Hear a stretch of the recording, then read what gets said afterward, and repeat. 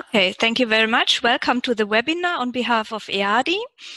I would like to talk a little bit on the background of the book, because the book is a result of a dialogue held in the association in the past 3 years.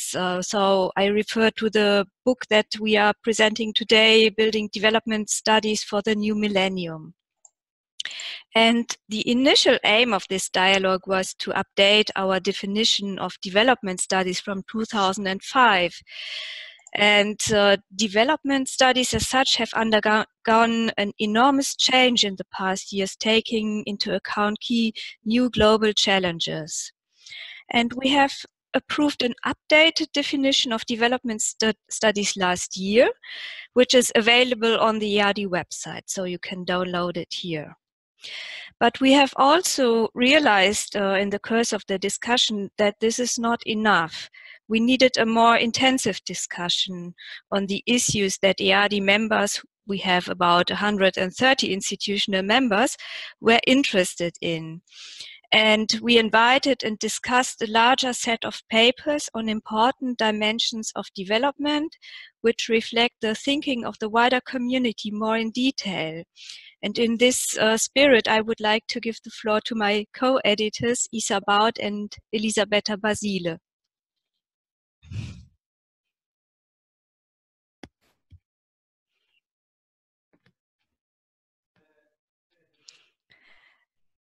So I'd like to ask Isa to start her presentation. Okay, hold on.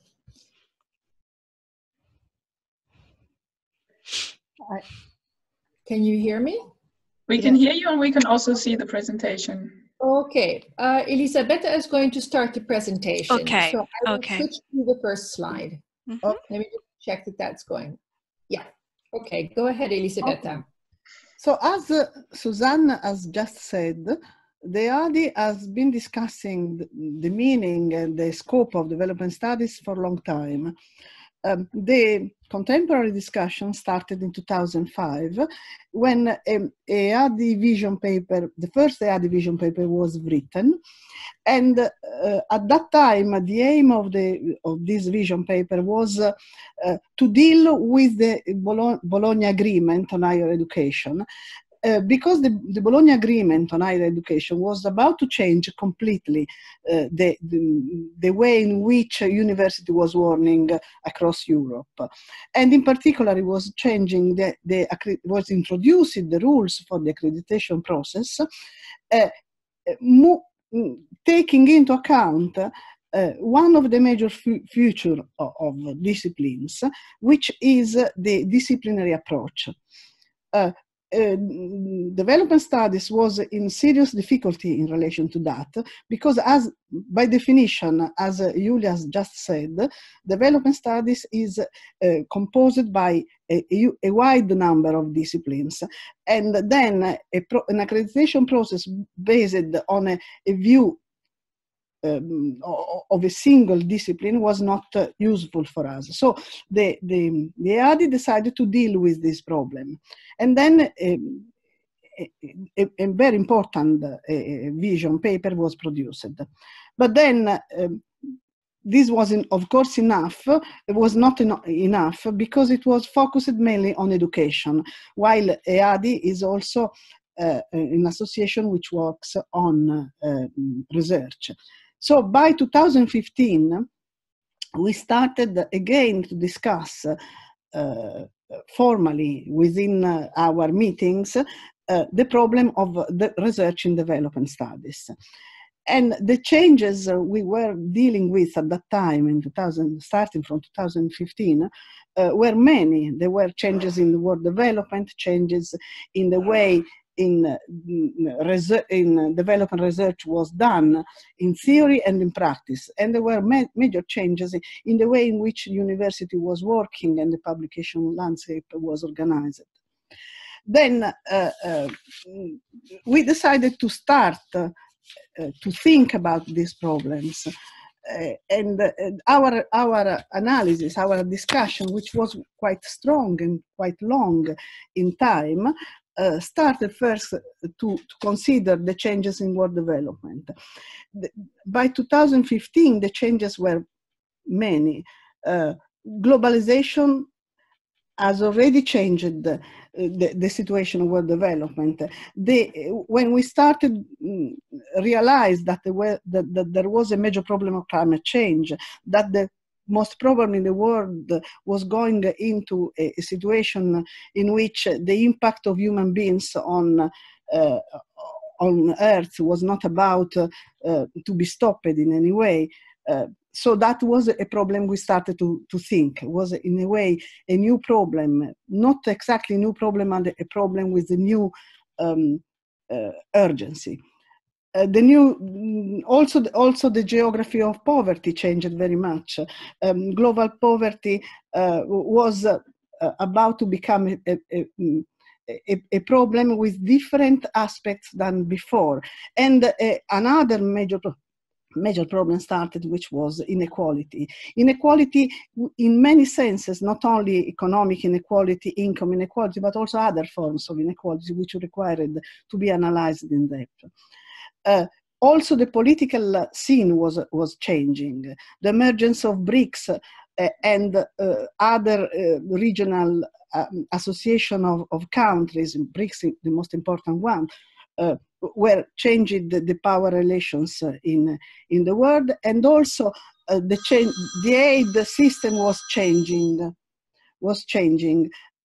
We had two major UN campaigns, and these two campaigns, even if they were not, the first one campaign, the Millennium campaign, was not able to reach the outcomes everybody wanted to reach. In any way, the first Millennium campaign changed very much the situation, the relationship between developing and developed countries. New actors emerged, and in aid, a new important role of non-DAC countries were to be considered as important. And another problem, which was most important, and it is still, in my opinion, the most important problem that the world has to face today, is migration. Maybe I'm speaking from my perspective as an Italian. In my country, migration is a major problem, but I'm convinced that it is a major problem in the world. Now, after a few years from 2015, another problem is emerging very strongly, very clearly, which is the changes in an era in which globalization seems to losing the strength it had in the past. These changes in economy and in power relations had a major impact on the theory and practices of development research. New topics emerged: climate change, migration, inequalities, poverty in high income and middle income countries, and also one problem which had a major impact on the research on capitalism was the emergence of varieties of capitalism, which were differentiating the trajectories of many developing and emerging countries. From the perspective of development research, new voices and new narratives emergence, increasing participation of scholars and students, most very important aspect of the whole discourse. Students from Global South were coming to university even more strongly to university in the North. And all these changes were making the analytical categories which we have been using so far inadequate. North-South is a contradiction which has been losing most of its meaning. The contraposition between industrialized and developing countries, and also the contraposition, the opposition between donor and recipient. Together with that, we had another process which was very important to keep into account, and it was the process which led to a major change in the publication landscape. This process is very much linked to the Bologna process and the accreditation process in very many ways, but it had a major impact for us, for development studies, for us as scholars in development studies. The range of topics in development studies evolved, changed very much. Development studies became related to other disciplines in other approaches. In the work of scholars and researchers was assessed on the basis of criteria like the impact factor and also the concept of quality of development research was changing. It was important to publish in journals, while I remember very well when I started university, what was important, my university career, what was important was to publish a good book. Now this is not like that anymore. What is important is to publish on journals, and in particularly journals of a certain level. The debate on the method of research is also discussed. Critical participatory analysis has been opposing to scientific rigor. And this, of course, has obliged the development scholars to deal with a number of issues which are important both in political and in practical terms. This, of course, had an implication very strong on on development studies as a research field, and this is a topic that Isa will deal with. Okay, thanks, Elisabetta. I'll take over. What we have seen, the changes in development processes across the world, such as Elisabetta has sketched them, actually meant that development studies as a research field faced a large number of challenges. To begin with, the complexity, because we now recognize issues of environment, ecosystems, other disciplines other than the classic disciplines of economics and sociology and anthropology in development studies. That complexity of disciplines and the urgency of development processes actually mean that we need to engage much more with other fields of both research and practice. It's also meant that development studies has to take on board, say epistemological changes, other kinds of narratives and paradigms with which we work, and also ontologically a different way of knowing about how we acquire knowledge. So the question that we had in our discussions was how do we go beyond the multi and interdisciplinarity in terms of development studies? We posed a number of questions as a part of the discussions for this book.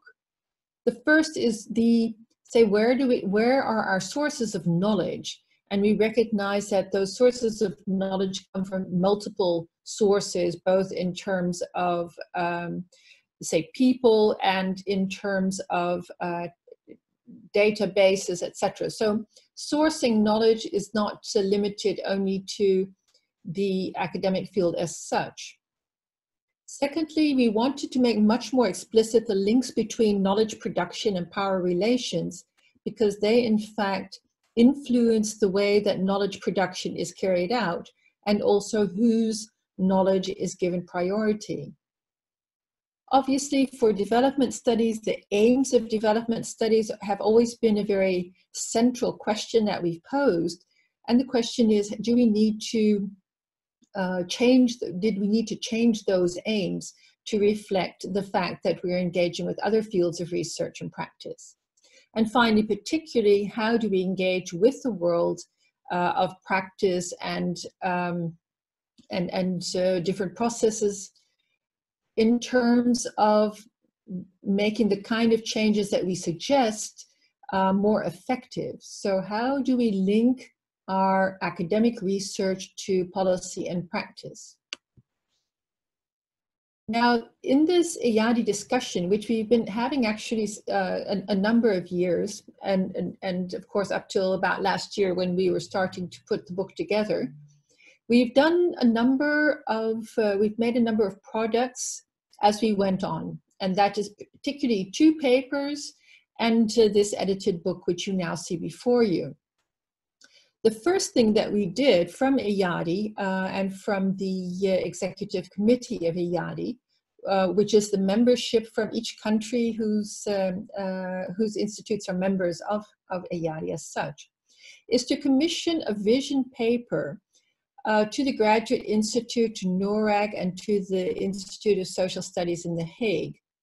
And what they did is put together a paper, which is has become one of the chapters of the book, reflecting discussions with European scholars as such, a literature review or literature search in terms of how development studies has come through in journal articles and publications, and secondly, discussions in expert meetings in both South Africa and in China, to have much more of a global perspective on what is going on.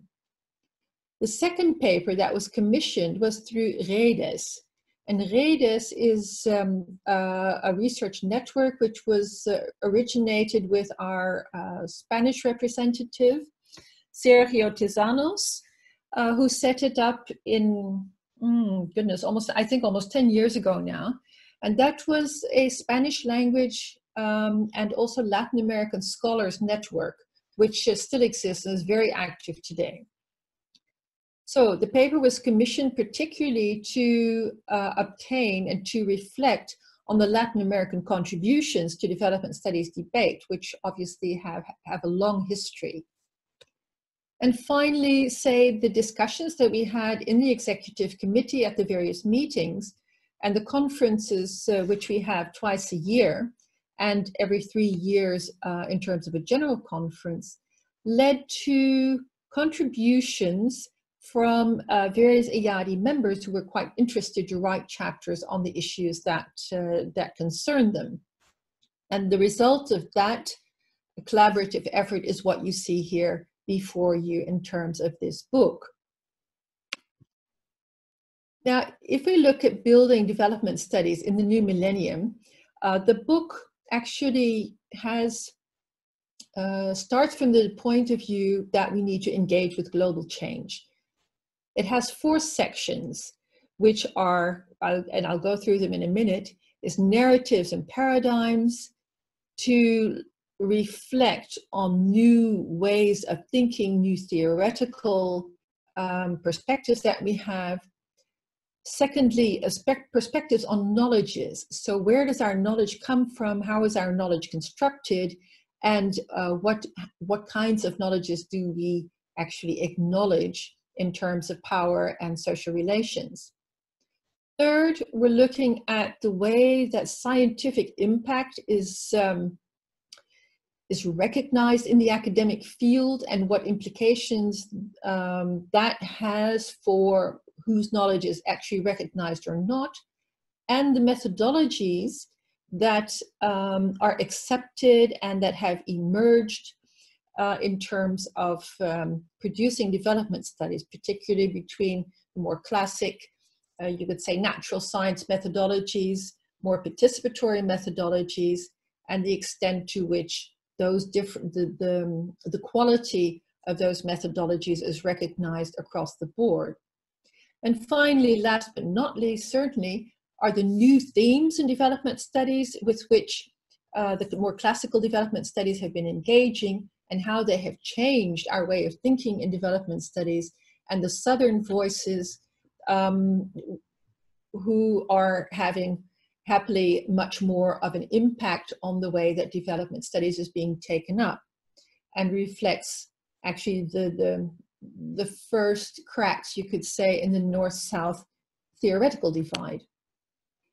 If we look at section 1, what we see there are actually two major areas that we've taken up.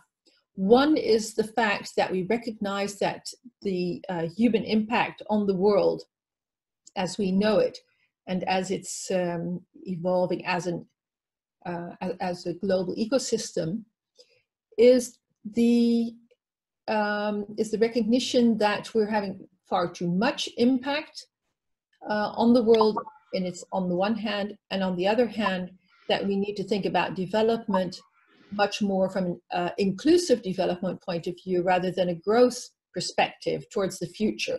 And those two hang together. It has a number of implications for the way that we approach our research questions. First is that it requires much more of an interactive and reflexive thinking. That is, people working in practice need to be involved in setting up our research questions and our analytical frameworks. And also we need to recognize, say, areas of research such as biology, such as natural sciences, chemistry, etc., in terms of trying to integrate those when we talk about development. That kind of approach in itself means that we need to look at multidisciplinary, interdisciplinary, and particularly transdisciplinary approaches because they become quite essential in understanding the world around us. And when we talk about transdisciplinary, just to refresh your memory, that is actually talking from knowledge from practice and people who have that kind of practice-based knowledge in terms of developing your analytical questions. That means that development studies requires this transdisciplinary, transnational, across national borders and particularly across regional borders, as well as post-normal engaging with other fields and with the hard sciences. Now, post-normal, in the words of Joyita Gupta, means that that we're moving away from what is called value-free, norm-free kinds of research, such as is common in the natural sciences, to recognizing that we need to have more of this transdisciplinary approach, even when we're talking with our colleagues from what are called the hard sciences. The final point, and a very essential point, is the way that knowledge from the global south is recognized, particularly at the moment, as you could say, location or place-based knowledge, but is very seldom or far too not often enough included in theory making. And that's the othering of knowledge from the global south. The result is that our theories as they stand are very northern based and northern biased, and often not very applicable in the rest of the world. So that reduces the effectiveness of our analytical frameworks. The second point in these new narratives and paradigms section is the fact that we have traditions in development studies which reflect different theoretical and empirical approaches. And we've included three major areas in our book: a chapter on Spanish language traditions, where particularly the influence of the dependency theory, but also new theories around buen vivir, well-being in the wider sense, not only of humans, but also, for instance, of nature and animals and plants, are included in the discussions. Secondly, the Francophone tradition, which for us as EADI members is very important to recognize equally with the sometimes quite dominant English language tradition, but the Francophone tradition, which has as its basis for theorization very intense, long-standing empirical field work, more so than in the English language context, a very strong interdisciplinary links, which has is a strong contribution in itself.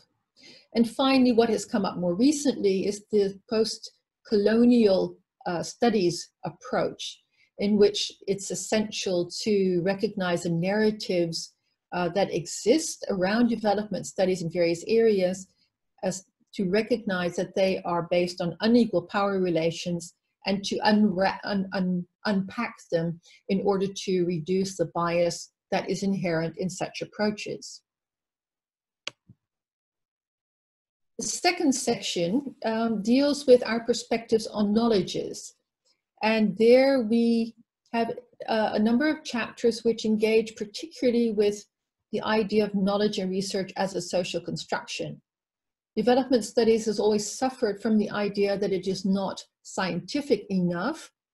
And the authors of the chapter on engaged excellence discuss particularly the issues that deal with how you ensure that you deliver high quality research, recognizable by, say, the scientific journals and the fields such as economics, which are much more data-based, but do that still maintaining this idea and this practice of co-constructing knowledge with people in practice, mobilizing evidence, but which is much more impact-oriented, and finally by building enduring partnerships, emphasizing that mutual interdependence between researchers and people with knowledge and practice. I think that's a very important chapter in that sense, because it actually deals with one of the major discussions which has been there for a long time in development studies. The second is transformation studies. And there I think we have an important chapter which looks towards the way that we can start to approach the issues in, that have to do with climate change, with ecosystem change, and with what directions we can go towards in the future, which of course development studies always has had implicitly because it talks about development processes. But we need to do that now in a much broader way rather than focusing on economic growth. And even when we say, okay, let's focus, we include poverty and inequality issues, but we need to go beyond that basic paradigm that we have to look at our global future and our planetary future. Third is the multiple knowledges, this idea of whose knowledge are we talking about? Whose knowledge do we recognize? How do we frame issues? So what are the silences that we leave when we frame issues and when we define concepts? We need to make that much more explicit and deal with that in our analytical frameworks to recognize bias and to identify blind spots. And that there are several chapters on that. And finally, the result of this basic assumption and recognition that there is unequal power in research relationships in the way that research is done between, on the one hand, North and Southern researchers. That's been an ongoing discussion about equality and research partnerships in EADI for a long time. Secondly, between, say, societal partners, non-academic partners and researchers, and the way that that unequal power in such relationships actually leads to epistemological biases in our analytical frameworks. So you find work on that in the book. The third section deals with two major issues. One is the methodology of doing research, and the other is the scientific impact and the way that we measure our scientific impact. Elisabetta already said this earlier. The scientific impact assessment, the way that it's being done increasingly in our universities across the board, across the world, ignores the diversity in disciplinary fields. Say, the relative weight given to articles versus books, the relative weight of, for instance, policy briefs and other reports, which are used much more by practitioners and policymakers than academic articles and are much more accessible. Those, say, the relative dominance of publication scores of articles in high impact journals means that the way that researchers work and publish and their target audiences become rather skewed. We have an article in a chapter in the book which looks at this publication and measuring scientific impact assessment in a way which shows up the biases that exist in the ways that this is done, not only in the practices at the university level, but also in the way that these databases are put together. And that has meant that EADI as an association has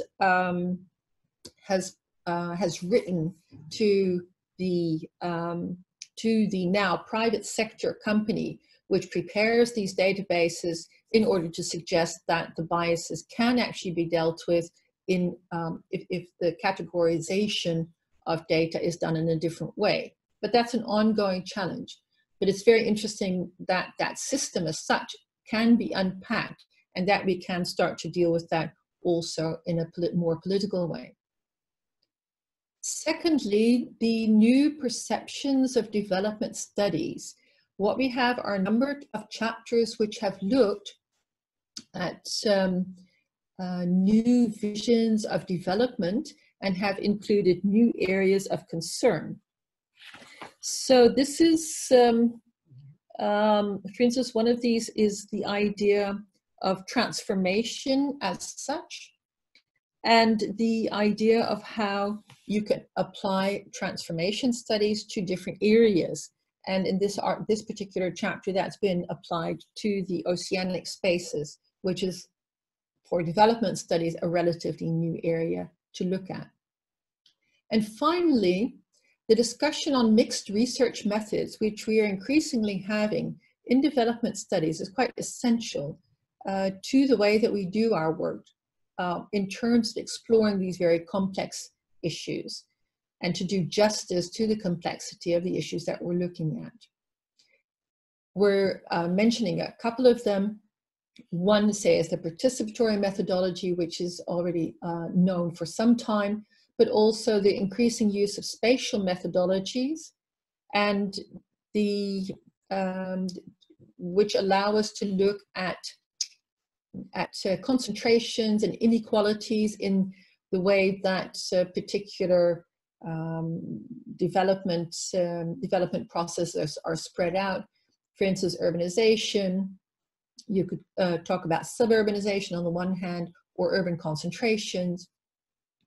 But the spatial inequalities and the relational issues that are related to the ways that those spatial inequalities play out are something which is increasingly taken up. That also relates to issues, for instance, like the way that we use data from our telephones to look at mobility issues, or, for instance, remote sensing to look at the way that the spread of, for instance, climate change patterns or impacts play out. It also relates, and we've not said too much about that yet, to issues of big data and how big data is used, and that is certainly an area for the future which we should take up also in development studies. However, when we look at these kind of new databases which are being used and new ways of collecting data, the reliability and the validity of such databases is quite essential to obtain meaningful results. The discussions on, for instance, big data, that you don't need a proper research methodology in using that, but anything that you correlate will actually give a meaningful outcome, are issues that we definitely need to engage with. And finally, the fourth section is about new voices and themes, particularly from the Global South.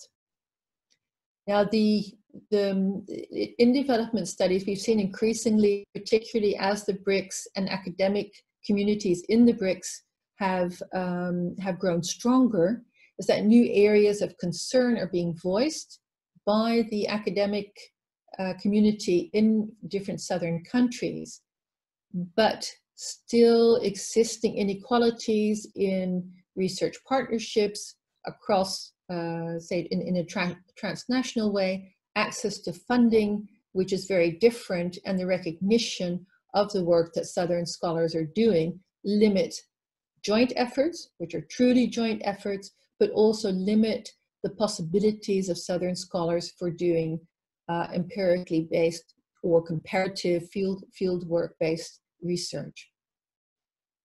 We have a chapter here on the shared visions on development studies, which have been developed in two contexts. One, in a very long-term, say, at academic community level network between India and the Netherlands in the context of the Institute of Social Studies with the Indian academic community, in which there was a discussion on what development studies means and how how the different scholars have worked on development studies for a longer period of time.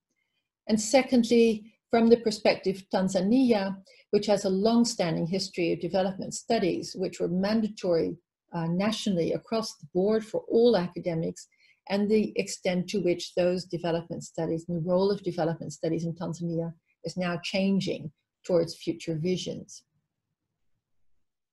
What has, in terms of themes, say the issue of environmental studies as combined with development studies particularly, is a very strong chapter. The issue of gender perspectives and how they play out in development studies, and finally the research on global urbanization as a theme, which is becoming increasingly important, not only in development studies, but also, for instance, in the IPCC reports, the UNEP reports, etc. And all these provide important new lenses to explore development problems in this new millennium. And these themes are setting, we hope, both, say, the future research agenda for the next generation of development researchers and practitioners, and we hope to have a contribution with this book in terms of setting out what are the issues that we should be looking at. We hope it will be used a great deal, particularly at the postgraduate level. Thanks. Thank you so much, Elisabetta and Isa, for giving us this really concise overview about a really complex topic and a really complex and diverse book. And I hope that this has raised everyone's appetite to take a closer look at the book. So I would now like to invite everyone who's attending to put out their questions, their comments, their thoughts, their views on what we have mapped here. Yeah, please feel free to just indicate in the chat box that you want to speak.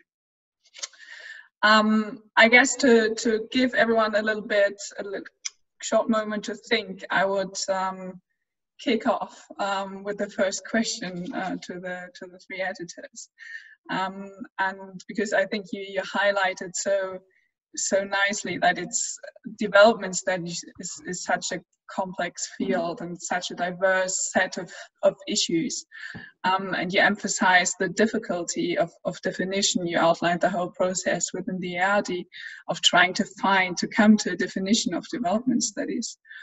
And then the book is titled Development Studies for the New Millennium. So I wondered, Isa, especially since you very much emphasized the value of transformation studies, why in the new millennium we still need development studies? Why should we not, at the turn of the millennium say, okay, maybe this is too complex, too value laden, maybe we can look for something else?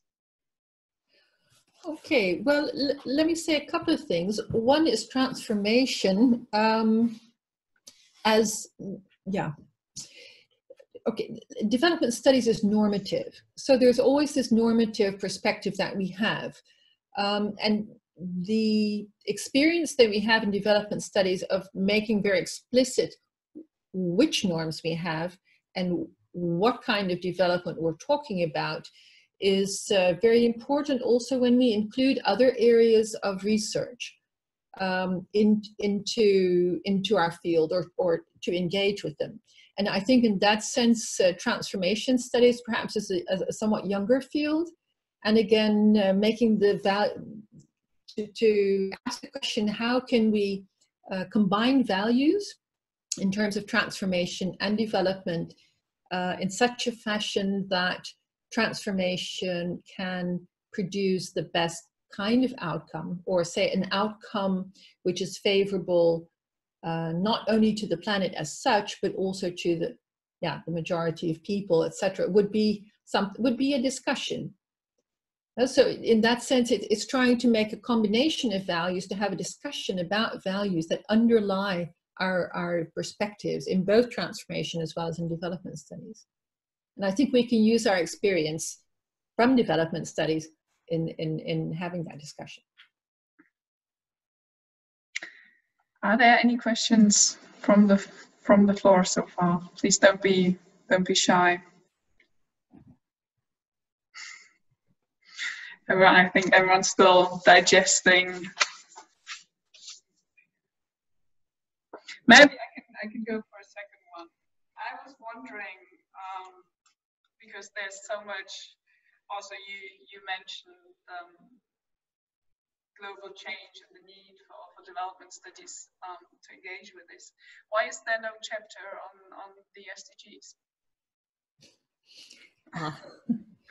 Okay. Elisabetta? We can't hear you. If you want to start, then I can add something. Otherwise, I say something before, as you like. Because the question is why we don't have a chapter on the SDGs. We don't have a chapter on the SDGs. Do you want I say something? Yes. First, we do not have a chapter on the SDGs because to assess the impact of SDGs is still early. That is the major reason. But of course, from my perspective, there are also other reasons more important than these. The fact is that the SDGs are a very partial answer to the changes we have dealing with. And we need, that is my personal opinion, we need to move on a different field. We have said something in introduction about SDGs, and of course we could have a chapter. But if I had to write a chapter on SDGs, I am afraid I would have to be very critical, and probably it's too early to be so critical. Critiques on SDGs are so many that, of course, now the only thing you can do is to summarize the critique which has already done, or otherwise to wait few more years to see that they are not in condition as how they are organized to solve the problems they say they would solve, starting from the problem of climate change, for instance, avoiding poverty and inequality, which are two slippery fields even more. But if you take the impact on climate change, then the contradiction between development, economic growth, and sustainable development is there, and you should go inside this contradiction. I still think that the book was not the right place to do that, because it was just an introductory book. I agree with you, Elisabetta, and particularly if I'm looking at chapter 2, which is on inclusive development perspective on development studies in the Anthropocene. What I think is important for us as an academic community is to get away from the SDGs as a measurement tool with measurement criteria and specific indicators, and to go back to what the original purpose of the SDGs was, namely to talk about sustainable development, to talk about inclusive development in a more analytical way. And I think in that sense, we've not talked about the SDGs, but chapter 2, on the one hand, is very much concerned with the way that social, economic, and environmental issues work together or work against each other, particularly in this in the new era, which they call the Anthropocene. And secondly, the chapter by Alf and Hornage, which talks about transformation, also looks at these issues in a more holistic fashion. And finally, last but not least, the chapter by Emma Schultz on the relevance of environmental research for development studies. So I think implicitly we talk about the SDGs, we don't do it in a bureaucratic sense, not in this book. Which is maybe the better choice. Well, everybody has to judge for themselves on that.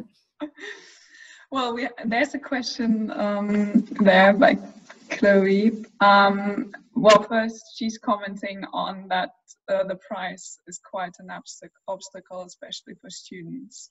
Yeah.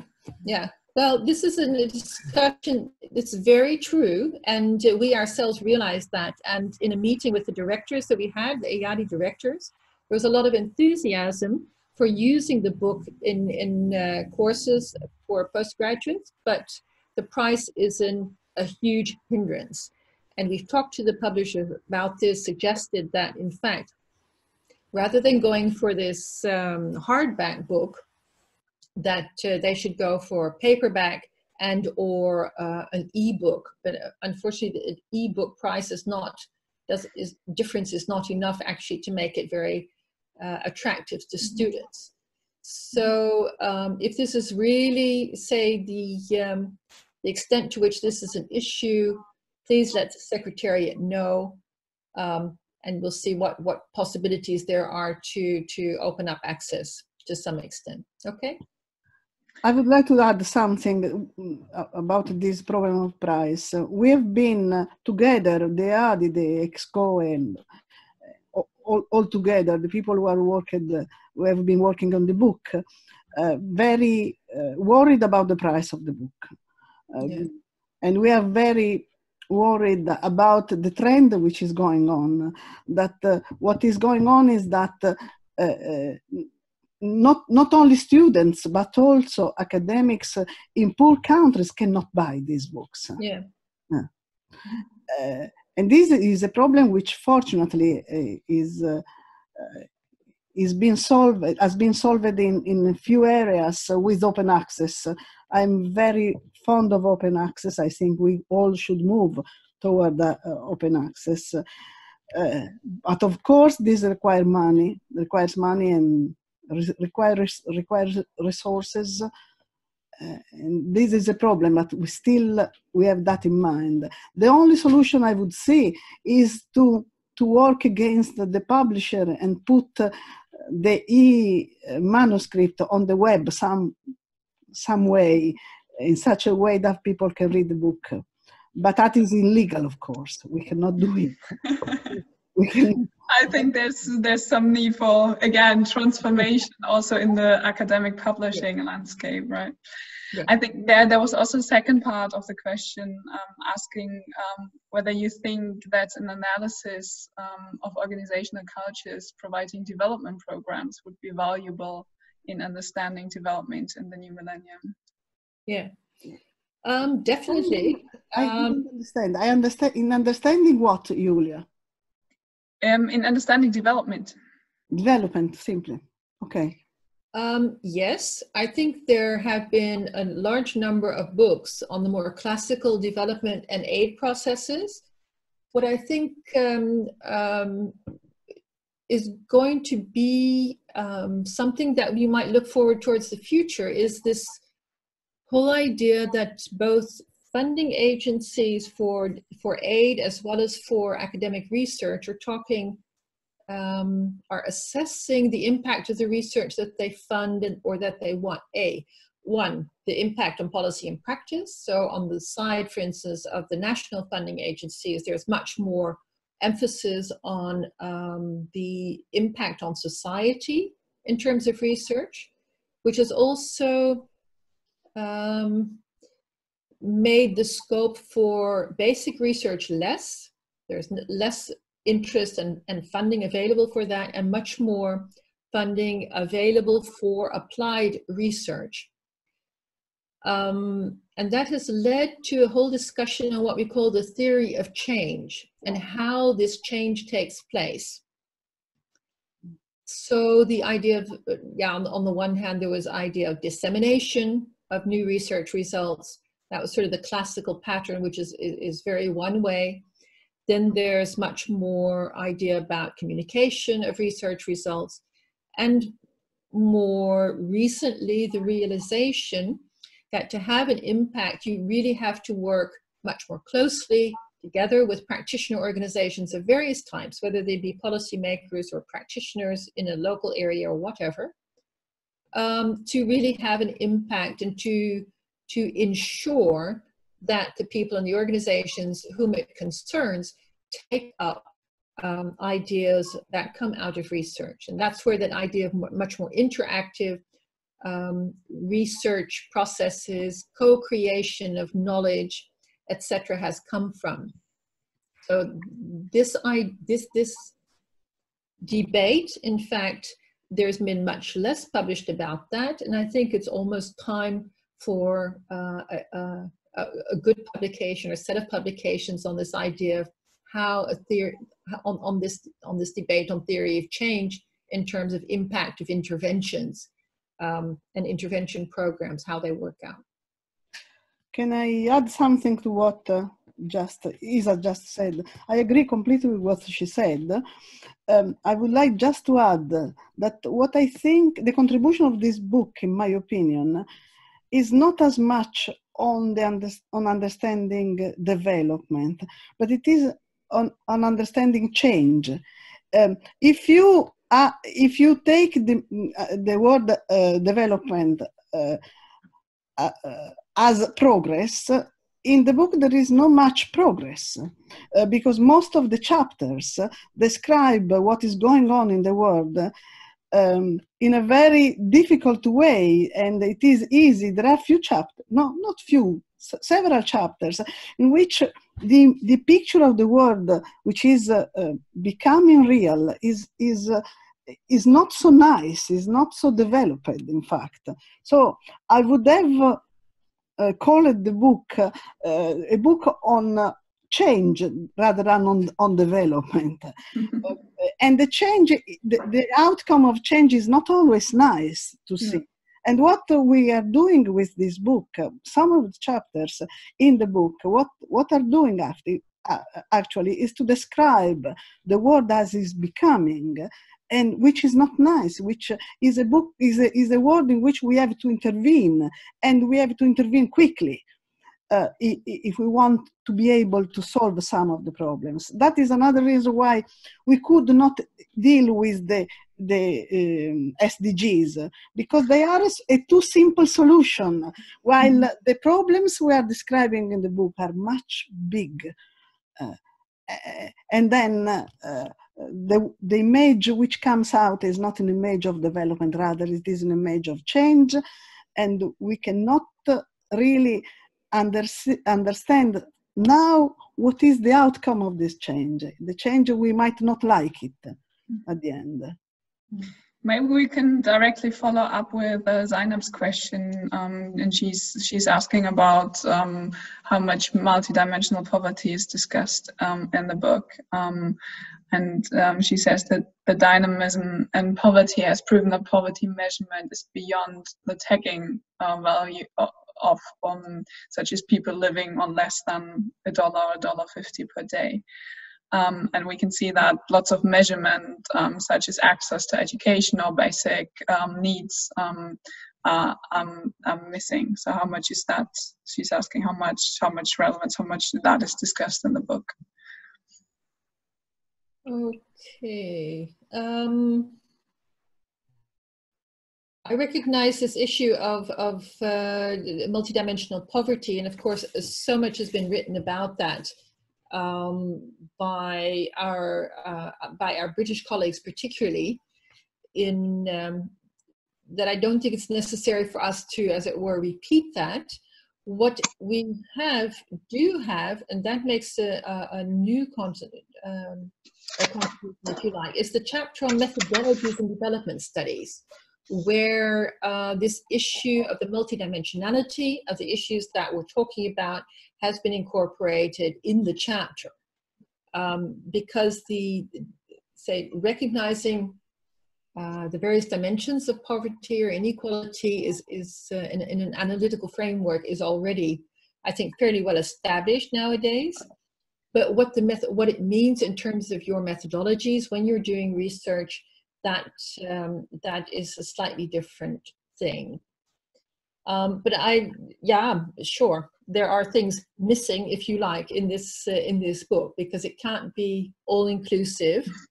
I think we would have to have 3 volumes at least for that. It could be a very nice contribution, you know, for the person who's just asked the question to actually focus on how that could be combined with some of the issues that we've raised here in the book. That would be a really interesting addition, because the debate doesn't stop here, obviously. And maybe the EADI blog provides a good forum for actually following up on these discussions. I would also like to invite everyone to get in touch if you would like to contribute your thoughts, or maybe by means of a reflection piece, which we would be happy to also share then via our blog. Yeah, that would be I think we're close to 3 o'clock now, so unfortunately I think we have to close this session. I would like to thank Baud and Elisabetta Basile and Susanne von Itter for taking the time giving this talk. And I would also like to, maybe by means of kind of circumventing the issue with the publishers, to follow up on our webinar series on the book, where we will one by one invite all the authors to give a talk about their chapters, about their work, about the thoughts behind. So we'll actually have a chance to talk to them directly and engage with them directly. Again, the same with the EADI blog, where we will also share some contents of the book, which is obviously free and open access. So I wish everyone a good afternoon, and thank you very much for joining. And see you next time. Bye-bye.